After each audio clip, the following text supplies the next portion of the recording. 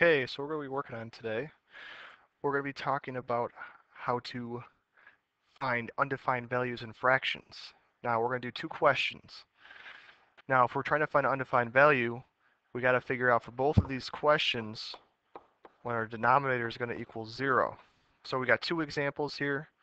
For the first one, we got a trinomial. The second one, we got a binomial.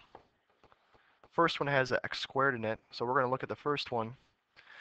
Now, in this case, for this value, we got to think of our factors for 6, so we got 1 and 6, 2 and 3. Now in this case, because this is going to be a -1, we'll set up our two sets of parentheses. We get x and x. Now we have to get -1. Only way we can do that is with the second pair, so we have to get -3 and +2. Now that means x would have to be the opposites, which would be 3 or -2.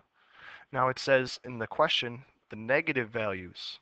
So in this case our answer would end up being -2. Now for the second one, we only have 2n minus 1. We have to set that equal to 0. So in this case we're going to have a fraction for an answer, and we're going to solve this just like a regular equation. So I'm going to start by adding 1 on both sides to eliminate the -1. Then we have 2n equals 1. Then we're going to finish off by dividing by 2. And in this case, n is going to be 1/2. So this value, this fraction, is going to be undefined when n here equals 1/2. So if you got any more questions, try to stop in, see if there's anything I can help you with.